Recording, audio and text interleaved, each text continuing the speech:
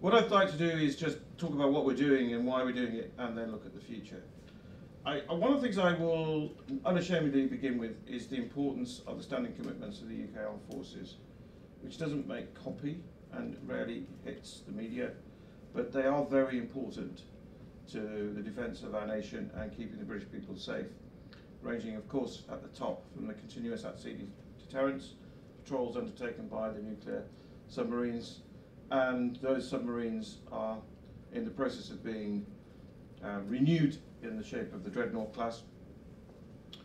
Of course, I include the maritime security tasks undertaken by the Royal Navy, supported by the Coast Guard, to keep our seas safe and, more importantly, to provide that shield of maritime counter-terrorism, and the tasks undertaken by my own service, the Royal Air Force, in terms of the air defence of Great Britain. And of course, as everybody knows now, I think, it's the 100th birthday of the Royal Air Force. I think most people are aware of that. And I have served in it for 44% of its existence. And so that task, it might surprise one or two of you just how often QRA is scrambled, sometimes because of airliners who stumble around, but sadly and often and frequently I'll come back to Russia because of visits by long-range Russian aviation. In addition to their standing task of keeping the country safe, of course, is the Standing Joint Command down at Andover. I was there yesterday to thank them for all they've done during my tenure as the Chief of Defence Staff. And they do a lot to connect the UK military to the people of the country in time of need. And that could be the ability, as I've just discussed next door, with putting troops on the streets in extremis, requested by the Prime Minister. But most importantly, again, doesn't make copy, it's also important to reflect we take the troops off the streets. And so it is a demonstration of how the UK Armed Forces are connected to national security at the local as well as, of course, at the international level. We do aid the civil community in many other ways, and of course there are always ways of improving those procedures, and again they're not very exciting, but it's also about reassuring the public that the Armed Forces is there as this sort of insurance policy, ranging from the nuclear deterrence to support from regular and reserve forces. Right now, the principal way in which we deliver collective security, and I do not see it changing, is through our membership of the North Atlantic Treaty Organisation. We're a leading member, and we intend to remain so. As I hand over to Nick Carter next Monday, we've got almost 10,000 members of the UK Armed Forces committed to NATO operations and major exercises, and demonstrating leadership on the sea with command of the Standing Naval Maritime Group No. 2 in the Mediterranean, and on the land with many of you may have visited, some of you I know have, the Armoured Battle Group forward deployed in Estonia with our friends and partners in Estonia as part of the Enhanced Forward Presence mission of NATO, and in the air with Typhoons undertaking air policing tasks, again in support of the alliance. The Prime Minister has also asked us to step up in support of the United Nations, not just because of P5 membership, but also it's the right thing to do. And actually, I have to say to you, on the record, how proud we all should be of the performance of the UK Armed Forces in South Sudan on a difficult mission, where we're providing much needed infrastructure support to the mission through the Royal Engineers, classic case of mission command delivering huge effects, and the Royal Army Medical Corps and personnel from the Royal Navy and the Royal Air Force supporting the military field hospital which supports the UN mission. In addition, we've got a big slug of British staff officers in Somalia, and we've stepped up across the globe, particularly in the role, which is very important, of prevention of sexual violence in conflict, where you may not be aware, we have a number of British officers who are the gender advisors for many UN missions. So we have stepped up.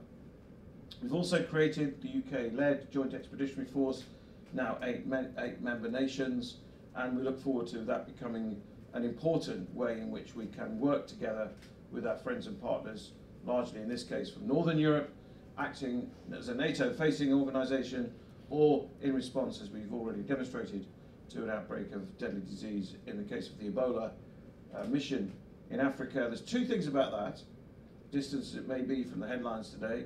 The first is Some of you who've served before might find it unthinkable, but we placed the UK Armed Forces under the command of DFID, and we were supporting DFID on the operation. And secondly, the Joint Expeditionary Force, which is in those days embryonic, and I was the Vice Chief of Defence Staff, we borrowed equipment, including capital ships and aeroplanes from our JEF partners. So the JEF is not just a paper tiger, it is a real thing. Last but not least, we have a number of very important bilateral military relationships around the world. And the point about that, which I have made before, which I repeat unashamedly, is at times of political difficulty or turbulence, military-to-military relationships are really important and can often be load-bearing. So all that comes to about 30 named operations around the world, and they're all important and they're all slightly different. So why are we doing all that? Well, I don't think there's ever been a time when the rules-based international system has been under quite so much threat and risk of both change, or not just evolutionary change, but change, forced change, and also being challenged. And we see that as far away as North Korea. We, of course, wish the leaders well in their summit for denuclearization. We see it in the Middle East. Now, you as an audience know very well what's going on in the Middle East, but there are many elements of those conflicts which warrant a little bit more attention. So in the conflict in Yemen, of course we sympathise with the plight of the Yemeni people. We also need to remember that the Kingdom of Saudi Arabia has received over 100 ballistic missiles fired at it from Yemen. And so this is high technology delivered by a non-conventional, non-uniformed armed force. We also see, even in the fringes of Europe, in eastern Ukraine, we also see the use of large caliber weapons, not necessarily in the hands of state actors. We also see the consequences of the information media campaigns and fake news around the world, which leads to cries of hybrid, which I've often taken place on this platform, and do something about it. I was in Finland a few weeks ago and went to the joint NATO-EU Hybrid Centre of Excellence, which was interesting for a number of reasons. First, it's a very good centre with some very clever people, including people from the UK. And they've identified a number of techniques that the Russians are using. 16 they've identified so far. And the other thing, if emulation is ever a source of flattery, the Russians have set up just over the border from Helsinki their own hybrid centre of excellence. So it's real, it's not made up. Just as cyber attacks are real, it's not just think tanks and others making them up. For me, a better word to describe all of that is subversion. Subversion of the rules-based international system and the sovereignty of states through the activity of all sorts of actors. And working out through trust and verification what is going on, I think is a key challenge for both multilateral and national ministries of defence. What we might conclude from that is, as I travel across to be the chairman of the Military Committee of NATO, is actually we need collective deterrence as well as collective security. And that is a good lead-in to what I'm about to say about the future. On the one hand, I don't think I need to justify why we have a modernising defence programme, because there's nothing wrong with the National Security Strategy of 2015. It's just that the threats we identified in 2015 have got more complicated, complex, volatile, and in some cases dangerous. And therefore it's appropriate that we should look at that threat picture and decide what it means for us. That is the simple background. In addition to that, we need to look at our capability mix, the Joint Force 25, which is our flagship for the future, which is, in broad terms, a maritime task group incorporating both submarines and the Queen Elizabeth class aircraft carriers, with a naval task force, a divisional level army group, or army formation rather, with strike brigades, and an expeditionary air group, as we're seeing actually deployed around both NATO and the anti-Daesh campaign at the moment. That all has to be supported increasingly by cyber capabilities, and we're looking at ways to do that. We're not yet ready to make an announcement. That has to be, in the British view anyway, not just a Ministry of Defence business, that it should be a whole of government business. We also need to look at space in a more constructive way and make sure we have space-based capabilities and understand space-based issues. And again, I think that has has risen up the structural agenda for the future, and we need to think about that carefully. And then as we see the proliferation of missiles, what does it mean for us? Well, we need to be very serious in both research and in future capability about ballistic missile defence. All of that requires a capability which is affordable, and actually many of the programs and projects I've mentioned are already in being and well known. Some will need a question of reprioritisation. All of that must be supported by a whole force which is fit for the world we're now in, rather than the fit for the world of nostalgia. I've said it before, but I say it again. The whole force matters, not just to me as the Chief of Defence Staff, but to the armed forces. It is a blend of regular full-time service, of course, the majority of the things I've talked about, supported by regular reserve on call-out, volunteer reserve, auxiliaries in other parlance, sponsored reserves, contractors, and of course civil servants, who are not overhead, they're part of our capability. The Royal Fleet Auxiliary, by UK conventional definition, are civil servants. Well, actually the Navy can't operate, I think Lord West would agree, without the Royal Fleet Auxiliary. Many of our civil servants are a vital part of the capability that the UK offers. And therefore seeing them just as sort of overhead is definitely not true. And I see that integration, that blend and mix with different terms and conditions, and we're being held to account by many committees on this. A flexible engagement may seem like a baby shift in the legislative framework for the UK Armed Forces, but over time we have to reflect the society we serve, and that has to be, we have to be able to offer people flexible terms and conditions. And that whole force is more than just those elements I've outlined. It also needs to be skilled for the world as the threat picture resolves itself. I think of the superb young people we attract to the intelligence arms of the armed forces. I say for the third time, it's never been picked up by the media, that actually defence intelligence does not get anywhere near the credit it deserves. Defence intelligence is often the enabling function that understands the wider world and the threats that the wider world generates. It's filled with very impressive people from the armed forces and civil servants, and actually enables the rest of the UK intelligence community.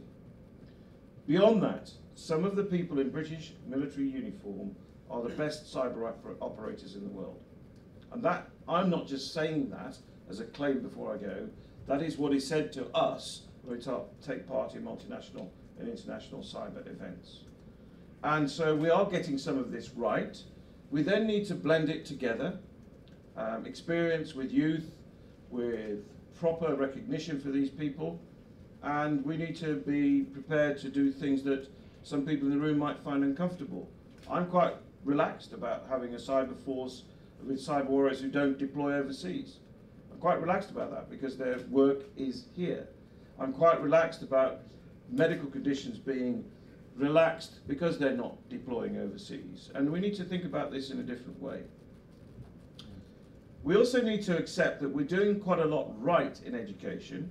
We generate for the United Kingdom every year more apprentices in the Ministry of Defence than any other part of government, but it's not recognised. I would add to that that the nation's challenges include engineering, big time. Digital engineering, nuclear engineering, aerospace engineering, marine engineering, submarine engineering, and of course vehicle engineering. So I cannot see a future where engineering doesn't need more prominence in the nation, and from my perspective, more prominence in the armed forces. That means us to think differently. And where think tanks and other opinion formers such as you can help is actually, let's think about career development in a different way. It's okay to go from regular military service as an engineer into industry, be recognised for it, promoted, come back into the military, and then go back to industry. It's okay to go from the military with engineering experience, whether it's Royal Engineers, Marine Engineers, Aerospace Engineers, and go into teaching, and then come back. Because if we don't do something different, we will continue to struggle for engineering capability to support the force I've outlined this morning. And I know it's the same in other countries. because we have to do this. I would add to that list languages. We have to, particularly not because of Brexit, but particularly the way the world has turned out. We have to do better at giving people language skills. It's done in the Ministry of Defence. It has to, though, feed from an enthusiasm for languages in schools and in society. But I do really call today, not just for STEM, but almost for STEAM. So including arts and social sciences and languages as part of the skills offer for the future. And as we evolve, of course, our alliances, whether international, through the United Nations, or the North Atlantic Treaty Organisation, need to adapt to. The focus should be on outputs of those multilateral organisations, not just about inputs. The focus should be about how we adapt and evolve together. Do we make enough of the NATO schools, colleges and education facilities? Do our own schools and colleges, education facilities do enough internationally with our partners? Are we looking at the world in a structured way, not just a very myopic way? This is not just an idea, this is actually a requirement if we're going to understand the world as it's revealing itself to us. So we need very good intelligence, unashamedly, very strong intelligence capability to generate information, knowledge, information and knowledge, and create a sense of advantage for the future.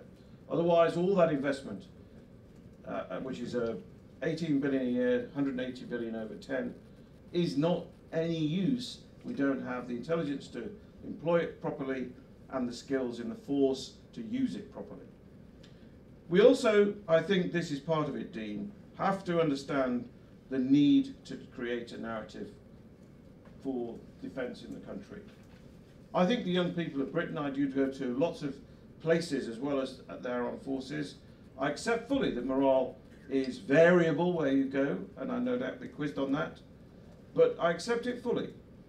But do you know what? When I visit our forces and operations, morale is always invariably excellent. There are always some complaints. My father's a regimental sergeant major, and he always said, if the British soldier is not moaning, you're in big trouble. But seriously, morale is an issue we have to tackle. We have to tackle the narrative to make ourselves attractive to the next generation without falling into the trap of trying to recruit child soldiers and being attacked for that. We have to make ourselves attractive and be available to make a modern, updated offer to the people of this country. Otherwise, that Joint Force 25 investment will be in vain. And so actually, the narrative of support, the narrative of service, the narrative of duty is a very important narrative. And we're not all heroes. And I think there's an issue with that in the current discussions. And we're not heroes, all of us, or all of them, but actually, the absolute majority of the UK Armed Forces are very proud of their service, whether it's regular, reserve, or whether it's as a veteran. And they're not all physically or mentally damaged by that service. I'm saying this to the armed forces I go around on my farewells this week. The very small proportion of people who have mental issues are now being given strong support through a number of packages that we've introduced this year and in previous years, building to a mental health support offer and a physical health support offer, which actually I think many other nations not only are interested in or learning from. Our rehabilitation this year, thanks to the generosity of the late Duke of Westminster, we're opening a new facility late this year, which will be the best military rehab centre in the world, no doubt. And that means we can not only get people back to work more quickly, but it means that we've got a physical and mental health offer for our armed forces that is second to none. And so if you put all that together, it's easy to see how you could be sort of slightly cynical or overwhelmed by both the threat and risk picture, whether it's through financial concerns, Brexit concerns, or other concerns. I'm not. We've got brilliant people. They're out doing great work. They're our best ambassadors, and they need the right equipment, which we've got in the equipment programme. They need the right structure in which to operate and the right support from the country that should be more proud of them. Thank you.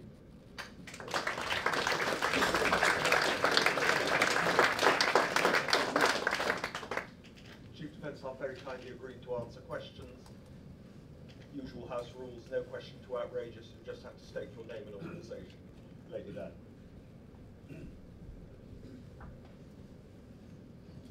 Thank you. Deborah Haynes from The Times. I imagine some other fellow journalists in this room will be feeling quite miffed about your comments, as I'm feeling, to do with the media coverage. And you sort of talk about the lack of coverage of standing tasks. That's because the Ministry of Defence does not give us access. I've been asking since 2010 to visit the Trident community, for example, to be able to talk, to be able to tell the public about the work that our submariners do. I know that Sky News and the Telegraph were given access to the QRA, and as a result you've got good coverage about that. You, as CDS, have not given a single newspaper interview about your strategic vision for defence during your time in the job, which frankly is the first time a CDS has not done that. I think it's it's pretty unfair for you to come out and say that. My question is about the NATO summit. You've obviously got that coming up. You've got a new NATO job.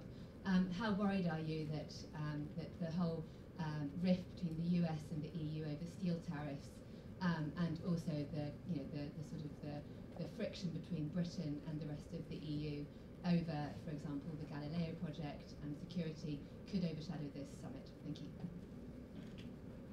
Right, there's a number of points there. I think the NATO summit is very important for the United Kingdom, speaking as UK Chief of Defence Staff, and I don't think we've got anything to be shy about, because we do spend 2% of GDP on defence and 20% on equipment, which are the NATO guidelines, and everything we do is within the NATO guidelines. In terms of the content of the summit, that is for NATO to discuss with the leadership, and of course it will be a summit about the alliance. It won't necessarily be about all the issues that you raised in your question, Debbie. As for my own position and my own access, I have given a number of press conferences during my time as Chief of Defence Staff, and of course I do my annual on-the-record address at the Royal United Services Institute, which I think you've attended in both years. And I think people are our best ambassadors, and you speak to them. As for visits, we do enable visits, and we do provide media facilities in support of those visits. I think there was a media facility at Faslane last year when the NATO team visited, including the Secretary General. So I do think we have to engage. I wasn't criticising the media, I was simply observing that the whole narrative of defence needs to give more prominence to the standing tasks. And that was my point. And the standing tasks are that which is the invisible glue that helps keep the British people safe. What I do ask you is to reflect on whether we've got the right interest level of how NATO is at the heart of UK defence and how NATO delivers collective security to the UK, and how we paint that picture of UK leadership in NATO. And that, I think, is also about visits from journalists such as yourself to those NATO operations and missions exercises to continue to paint that picture. Thank you. Questions? Admiral West. In 1941, the Cabinet set up the Political Warfare Executive, which by 1945 was huge. Its job was to establish hybrid warfare against the Axis, part of which was black propaganda. By 1945, it was without a doubt the most successful hybrid operation of any of the combatants in the Second World War. Are we drawing on this, or is Putin drawing on this? And if we're drawing on this, how are we going to develop it? And particularly the black propaganda aspect of it, which of course I know from my time as CDI, we were not allowed to do propaganda. How are we going to be able to move that forward in what is clearly a very changed area? And I suppose my other thing I would say is that we talk about hybrid as if it's new. It's not new. There's nothing new under the sun, is there really? But I'd be interested in knowing that. Thanks, Alan. And I think it's an interesting question, and we're all rooted in history and geography, and indeed everything you say historically is 100% correct. But when we did go on that visit to Faslane, actually one of the highlights of the day was Peter Hennis's discourse on how the nuclear deterrent had evolved. So I think the evolution of that form of thinking warfare probably does need more analysis in places like this or in other academic institutions here represented. I mean, as for the use of words, and clearly it's about, as my deputy has remarked publicly, information advantage. is a safe formulation for what you've described. There's a role for the alliance there. There's a role for clubs such as the Joint Expeditionary Force within the alliance there, like-minded nations. In the nation, there's definitely a role. Again, something I don't think gets enough credit, perhaps, is the way in which we, as you know very well, in fact you were one of the leaders for it, to try and integrate armed forces capability inside the intelligence agencies, and now vice versa, by the way, so that we've got a genuinely secret offer for the government of whatever hue. It's important work. We're not going to talk about the detail, but it's about 1,000 of our servicemen and women, and it is a great deal of investment. I'm thinking as we're speaking here about our fusion centre at Witton and one or two other places that where we contribute, we're not just taking from the agencies. And of course all blended together through the Joint Intelligence Committee, which is very ably led at present. So I do think we've got the structures right. Whether we could do more with other countries is my quest. Whether we can do more with open sources to make sure we're more up to speed with what's going on in the world from trusted and verified open sources, appealing to our friends in the media to help us with that, because I do think that's something which doesn't come naturally to that community. It's something where other countries, Estonia springs to mind, where they have a centre of excellence for all this work, and I don't think we should be sniffy about that if other people have got ways of doing it. This is a classic area where I do think modern and future technologies such as artificial intelligence and machine learning could be an even greater, we could take even greater advantage of it in the future. Gentleman there in the middle towards the back. Yeah. Name and organisation, please. Yeah, thank you. CDS, this is David Bond from the Financial Times. Although there seems to be agreement from the UK and EU member states about the need for a shared defence deal after Brexit, the EC seems to be sticking to its red lines on things like Galileo, as we've seen, but also the EDF and perhaps secondments, military secondments from the UK to Brussels. How worried are you about there not being a defence and security deal after Britain leaves the bloc, and what's your message to Brussels on that point? Well, personally, I've participated in every EU Military Committee event for Chiefs of Defence since I took over CDS. So I have been present in Brussels for all this discussion, where it's appropriate to be at that level of committee work as defined in Brussels.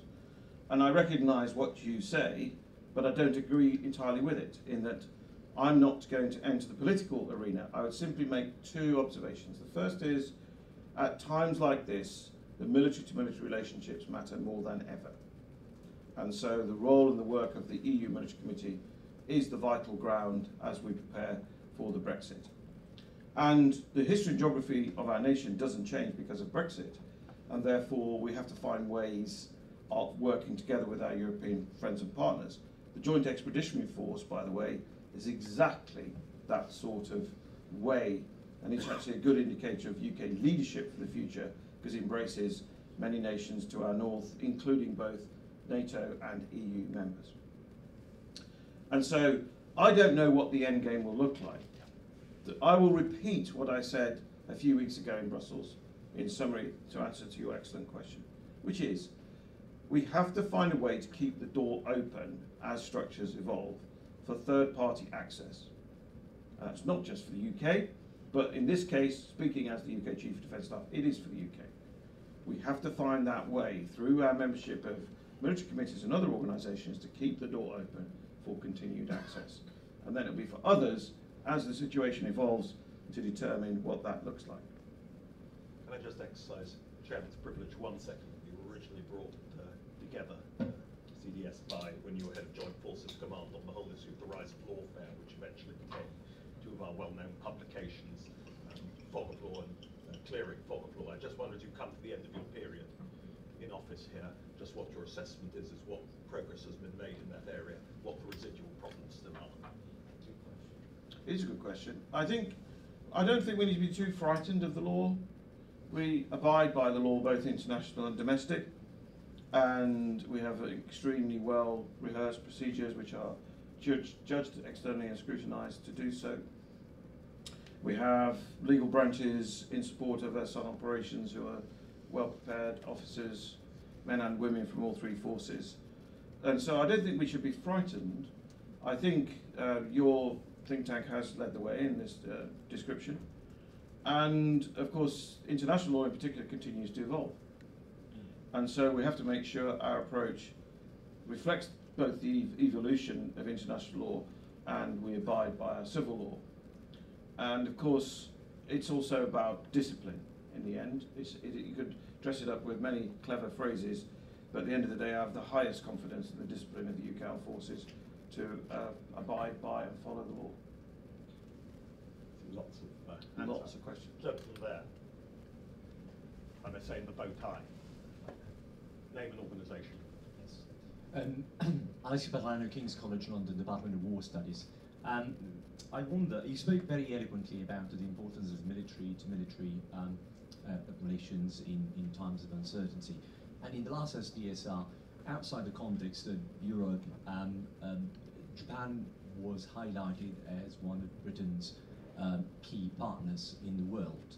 In light of global Britain and the future post-Brexit and the re-engagement with the world, how do you see that relationship evolving? Which relationship? Japan. Well, I think we've gone from strength to strength. I have had several meetings with Japanese Chief of Defence Staff, and both in Japan and in the United Kingdom. We have a ministerial engagement. We have regular now visits and exercises. So I think it's stronger than it's ever been. And I was part of this story when I was an officer in following Admiral West as the Chief of Defence Intelligence. So I think we have a strong bilateral relationship, which can take us further, particularly with exercises and working together. What I've been struck by in that experience is, of course, actually a very similar perspective on the world from the other side of the globe, similar latitude and so on. And therefore, I think there is more we can do together. It's a simple answer, actually, and a strong relationship. Anyone else from inside? Gentleman there. Yes. Sorry, if we can just wait for the microphone. Sorry, if you wait for the microphone so we can, others can hear. Mark Marshall, House of Lords. What progress is being made on changing the rules so that a fairer proportion of the cost of humanitarian operations by the Ministry of Defence is borne on the DFID budget? And for example, wouldn't it have been sensible to have arranged that HMS Ocean could have been kept, which is a huge asset for humanitarian purposes? Well, it is a subject which I've engaged on a number of times. I think the technical language behind your question, my lord, is what proportion of can we access through overseas development aid funding as opposed to non-overseas development aid funding. It's a live issue. It's case by case, and we have argued and won from a Ministry of Defence perspective from time to time. I think referring to the way in which that is interpreted is a fair question, which we'll take away for another day in another place. But I just assure you that actually for many of our defence engagement missions in Africa and elsewhere, we work very closely with the Department for International Development to make sure that we do what you suggest. As for HMS Ocean, that's sort of, I'm afraid that's past tense now. Gentleman in the middle. Yes. John in Daily Express. I just wondered if you're in favour of a statute of limitations to prevent veterans being prosecuted decades after incidents, particularly if they've been cleared by earlier investigations. Thanks. Well, thanks for the question. I mean, it's a very topical issue. That question as posed is a political decision. My position as Chief of Defence Staff is very clear. We, in the Ministry of Defence, will continue to support the veterans with legal and other support, and that is an absolutely unequivocal and clear position. If you ask me, as Stuart Peach, as I depart as Chief of Defence Staff, I'm deeply uncomfortable about some of this, as to the way in which it could be interpreted and indeed be viewed. And so I am uncomfortable with what's happening. It is for the government to decide things like statute of limitations and how the law is understood and framed. But as Chief of the Defence Staff, I just reiterate that all I'm allowed to do within my terms and conditions is to ensure, which I give you my word, that we do ensure that our veterans are properly supported if they are called forward for due process. Other gentleman back there in the middle. Thank you. Philip Dunn, MP for Ludlow. CDS, during your time in office, you've been a champion of trying to introduce greater agility into the procurement process in order to drive through the innovation that you've been talking about this morning. Do you think, as part of your legacy, there's been enough progress made in ensuring that the MOD can bring forward new capability quick enough before it becomes legacy on introduction? Thank you, Philip. It's a good question. I mean, obviously I'm disappointed in some part and I'm pleased in others, so whatever that's called these days. It used to be called a curate's egg, whatever it's called now. And so I think we've now introduced a much better oversight for requirements going forward. I'm pretty pleased with that. And that does scrutinise some of the more outlandish requirements we used to set, which gets at the heart of your question about ensuring that things don't become legacy on arrival. Secondly, I've given very clear direction on arrival to the new Chief Executive DNS to work much more frequently, even aggressively, with small and medium concerns and get more sort of oxygen of innovation from smaller companies through into the system. And thirdly, I do think the Modernising Defence Programme is an absolute opportunity to reduce some of the bureaucracy that we've invented ourselves, that is not invented internationally and has not been actually copied by many other nations. And so I do think we can definitely review the number of checks and balances that over the years we've accrued, accreted and decided upon. Gentleman there, front row, or second row. Yep. Thank you. Name and organisation. Thank you. Mark Francois from the House of Commons Defence Committee. So Stu, thank you for an excellent speech and good luck in the new job. Can I just push you a bit further on this issue of investigations of veterans? And I do so because a number of us on the Defence Select Committee are now extremely concerned about how this is playing out in practice, and the idea that, you know, what a young man did in a ditch in Crossmaglen in 1971 is now going to be played over and crawled over nearly 50 years later, partly at the behest of Sinn Féin. So is there any more, as the head of our professional armed forces, that you can say about that, and about what political support you'd like to see your political masters give to try and stop those people being scapegoated? Well, I think I've already made my position clear. I'm quite uncomfortable about this, but it isn't just about one place either. Actually, of course, the way we, through common law, the way this could play out makes me discomforted as well as uncomfortable about the plight veterans might find themselves in. But all I'm allowed to say or do is what I've said, which is 100%. It's called the Operation Legacy Support Team, which is hardly an exciting title, but at least it's a thing and it exists and they're there to do that support. And my message is all veterans need to reach out to the Ministry of Defence should they feel they need that support. It's a simple message. Lady in the middle row there. Thank you very much. Amber Wright, Member for Parliament for Hastings and Rye. Last year we had 5 terrorist attacks, and in at least 2 of them, the armed forces played a crucial role, both in terms of backfilling for the police, when we went from a level of severe to critical, and in terms of expertise from the SAS. I think this is unusual internationally for having that successful relationship where the armed forces move with such confidence into those roles. Could you tell us, as you leave, whether you think we have the right processes in place and whether you think there's anything we should be doing to improve on that relationship, which is so important for addressing terrorist attacks? Well, thank you. And of course, the way in which we respond to terrorism is in support of the government, and we completely understand, because of our history, police primacy, and therefore the heart of our offer through the armed forces to government is that understanding. And in other countries, that for reasons of history, that's sometimes a bit difficult. And the important point in your question, from my perspective as CDS, is the ability in government, through the appropriate governance process, such as COBRA and others, to National Security Council if necessary, to decide to employ the armed forces in that role. I would argue, as I depart, it's equally important to decide to recall the armed forces from that role, because one of two of our allies have ended up being quite fixed by a permanent presence. So I think our procedures and processes are pretty good.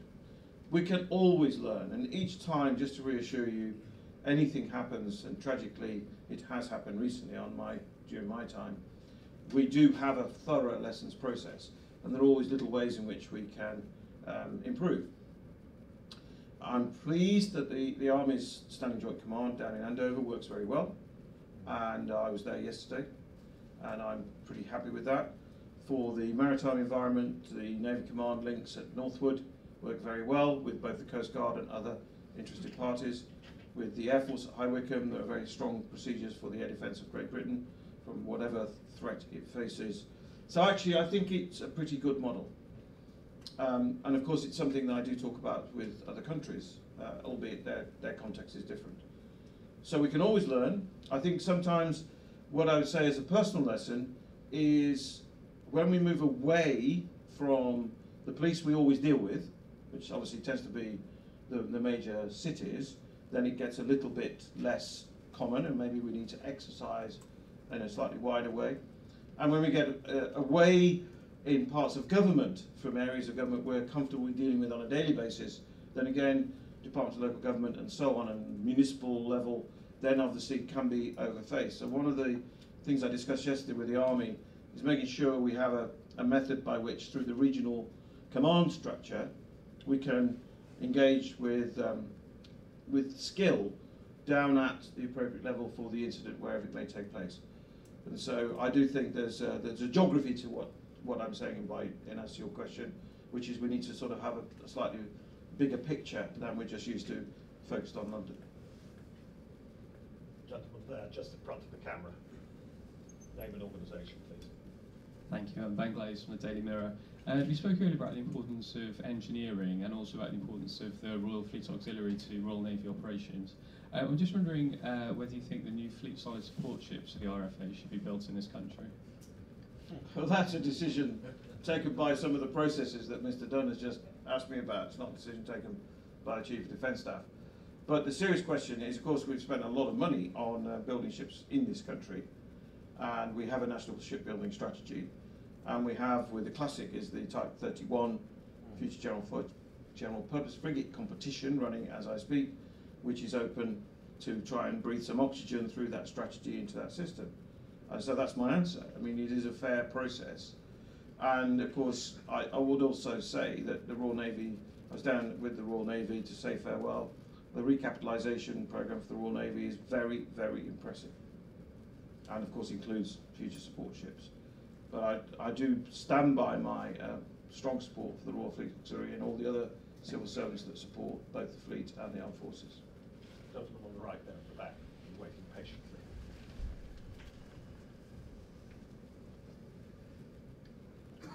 CDS, I just wanted to ask you... Name and organisation. Yes, sorry. Jonathan Beale, BBC.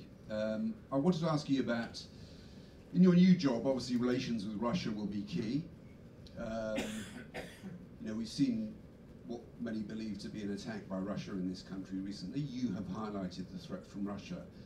I just wondered if you felt uncomfortable with some of the rhetoric being used against Russia at the moment. What sort of language do you think, what sort of tone should this country adopt when dealing with Russia, given that, you know, when you go to NATO, the message is that the door is open, that you want discussions, you want a relationship of some kind? Well, the NATO-Russia Council in its existence. I'm speaking today, Jonathan, as the Chief of Defence Staff UK. It's inappropriate for me to speak today as the chairman designate. So the NATO-Russia Council is an existing body, and it continues to meet.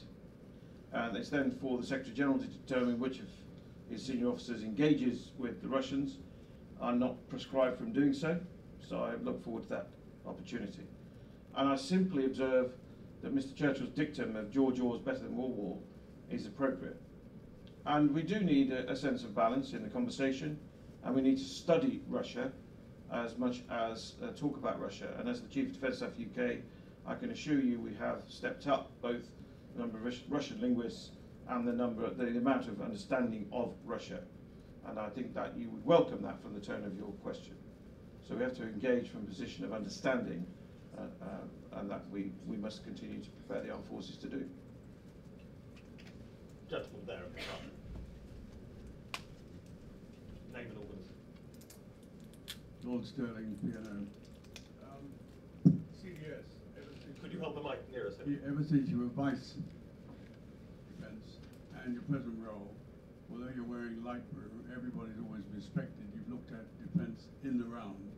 We're coming up to the NATO meeting on the 11th and 12th of July, and there are many of us in both houses, and many people who've done a lot of research, feel that if we don't make it very clear then that we are re-engaging, we probably need a bigger force, bigger capability, which would be highly respected in Europe following Brexit, our American friends, and of course the Commonwealth, that in actual fact that's the moment to remind people that Britain is back. We need more money.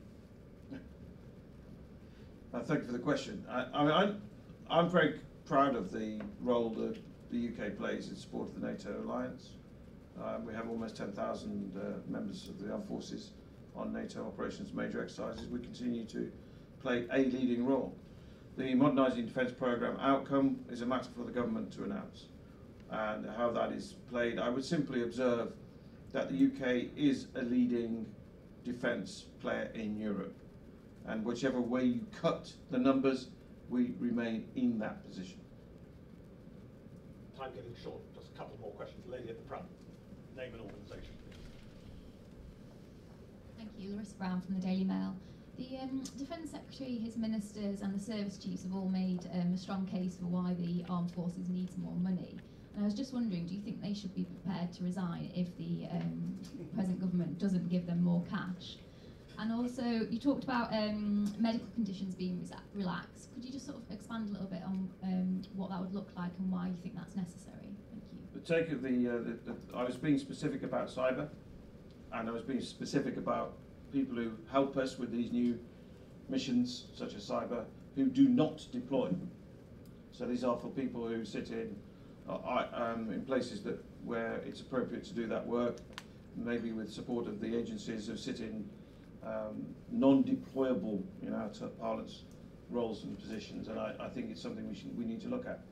And the point of my remark was, it's the skills we're after, and that's the point, and that's what we need to focus on. It's people's skills, and then of course we need the armed forces to be fit and deployable, and of course they are the regular force and the reserve force, and sponsored reserves. And as to the other half of your question, then that is a matter for them. And of course, as you say, this is an ongoing process, as I've just answered Lord Sterling. Just we'll take the last question as a clutch from a gentleman there.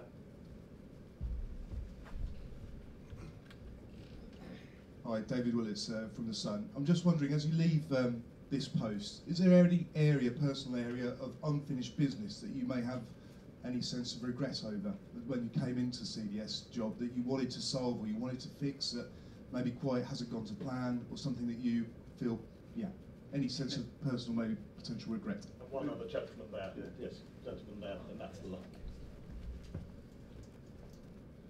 James Kidner from Improbable. We're a technology startup doing large-scale simulation. You touched on this in your talk, the challenge of balancing narrative with nostalgia. I have university-age children, and I'm encouraging them that a career in the armed forces is a good thing. Can you give me some tips on how to point them in that direction that isn't too nostalgic and fatherly? Is that it? Yeah, that's okay. Well, one of the things is that my frustration, which I don't think I'm lying if I say it publicly, is that the bureaucracy is like a supertanker. It takes a long time to turn. But as I said in answer to my question from Mr. Dunn, actually we have changed some of the committee structure stuff, and it takes time. I won't see the benefit, but the supertanker is turning. A particular frustration of mine is we should be able to drag technology to the front line more quickly. There's some fantastic science and young people in defence who have great ideas, and I'm frustrated it takes a long time to turn them into things on the battlefield, and I would do all I can and continue to try and push for that in the future to try and speed that up. And it's partly, as I said in earlier answer, bringing more oxygen to small companies. In terms of attractiveness, it has to be fun as well. And that's one of the reasons I made the point about we're not all heroes and we're not all broken by service, because we don't want to put people off. But we have to make the offer attractive. Adventure training is not illegal. Just the civil servants are not overheads. So actually we have to make service in the armed forces has to be fun. One of the interesting things is, of course, although we don't have large garrisons overseas now, perhaps other than Cyprus, we do have a lot of overseas activity, and perhaps we need to make a bit more of that. And certainly I know the Royal Navy sort of lead the way there. The Royal Navy is still very much a global facing service. So really it's about making the offer attractive so that the generation that we need to recruit for the future, the force I've tried to highlight inelegantly this morning, finds that an attractive place to be. And I am old enough to acknowledge that it doesn't necessarily need to be for 40 years. That is an absolutely rare experience. And also, and I really do emphasise this because it is a change which I think some find, some of the retired community find difficult. We have to accept that people can go in and out. And there's nothing wrong with that. There seems to be a sense that it's wrong. I don't think it's wrong at all. And that may make us more attractive to engineers and to other people who have got curious minds for the future. So let's make that step and make us more attractive. I'm tempted. There's too many journalists to say what I'm really tempted to say to David Willet's question, because there's something about, wasn't there a famous Hollywood producer when he was asked the same question said, "I wish I was taller." But that's what you'll now all tweet. So thank you. I'm sorry if I'm disappointing, but on behalf of Policy Exchange, everyone here, just want to thank you over the years for your willingness to engage in dialogue, for your willingness to articulate your vision, and I'm sure everyone will join you in wishing all the very best as the first British chairman of the NATO Military Committee in a quarter century. Thank you. Thank you. Thank you.